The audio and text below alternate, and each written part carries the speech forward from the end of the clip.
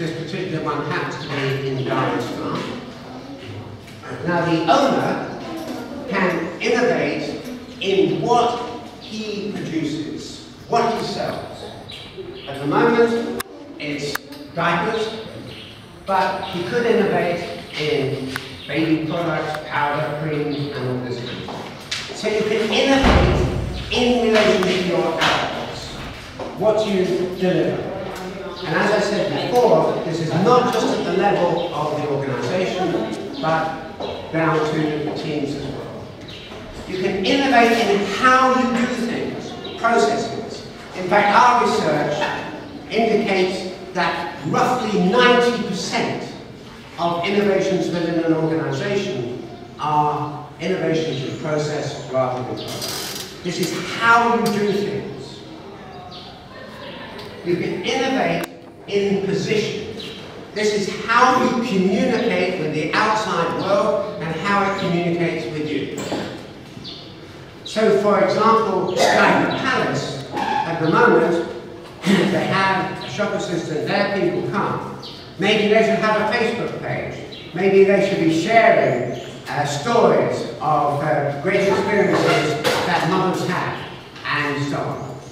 So innovation in positioning yourself, in how you signal who you are, what you are, and communicate is another aspect of innovation. And the last one is the most difficult to understand. Excuse me. It's innovation in paradigm. By paradigm, I mean the way that you think. So if we take the Palace at the moment, the way that they think is we will provide basic needs as cheaply as possible. Now, I'm not saying it's a good idea, but it might be possible for a business like this to say, well, our mission is to provide the best possible help for mothers in choosing the baby products which are right for their baby. Now that's a different way of thinking. When you go in, you don't say, oh, I want one packet of those, and you take it and go away. You say, oh, well, I've got my baby has this rash, or this weight problem, or whatever it is, and they say, well, you know, this is the best advice that's available. Now that's a different way of thinking. It's difficult to explain because the way of thinking about who we are and what we do becomes a fact. This is who we are. But actually, sometimes it needs to adapt, evolve, and change. I'll come back to this in a few moments. So, now for the example. And in this example, I'm going to discuss another aspect of innovation management, the last one I'm going to touch, which is to do with the context within which organizations operate. I'm going to call it the innovation ecosystem. And in order to make this lecture as relevant as possible, excuse me, I'm going to use the example of UK universities over the last 60 years or so, and how they have innovated. Now, this is different from how universities in India have innovated, universities in South America, different from the African universities, and so on. So I'm not putting this forward as, well, this is the way to go. But this description and understanding the ecosystem should help you to identify opportunities, some of which, maybe a few, maybe 5%, are worth taking further. So, ecosystems analysis provides a systematic way in which an organization can look at the context within which it operates, predict how that context may change, and then to select opportunities to explore, to commit to put into practice, and to exploit the benefits. In fact, to understand where innovation in what we do, product, what we produce, in how we do things, process, in how we position ourselves, how we communicate with the outside world, innovation in positioning, and the way in which we think about ourselves as an institution, innovation in power. So let's go back to the 1960s. At that time, I think 4% of the UK population went to university. So it tended to be elitist. You know, most people didn't go. And universities saw themselves as being self-contained. In other words, universities, each one, just as they'd done in medieval times, needed its own teaching staff to deal with everything, had its own laws, its own rules, and so on and so forth. It was a community which was largely self-contained, self-governing, self-directed. It had an academic mission in that it saw its task as taking the great academic work which had been developed over centuries and communicating that in effective ways to students. And there were virtually no technological aids whatsoever. None of these projectors, nothing like that. It was really to do with lecturing and small group work. And this was the way in which universities functioned in the 90s. By the 1980s, there was a huge change. The government decided that it was important to have many more people go to universities, so they expanded. They became 3 times larger. And what began to happen was that academics began to cooperate much more between universities, forming areas of common interest which they could pursue and follow. And interestingly, there were big changes in educational technology, so it became understood that different forms of active group work really helped the learning process.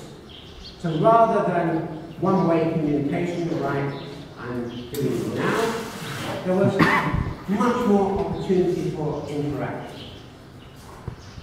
And technology began to be used. I remember at this time, for example, we began to use television to record key lectures and things. By the time we get to the beginning of this century, another wave of change has happened. Universities have become mainstream.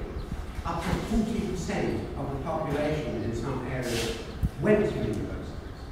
So they developed a whole raft of new products. They innovated in their outputs. Much more applied kinds of courses were developed, a much greater range of products were offered. And this acronym, EASE, stands for Economic and Social Engagement.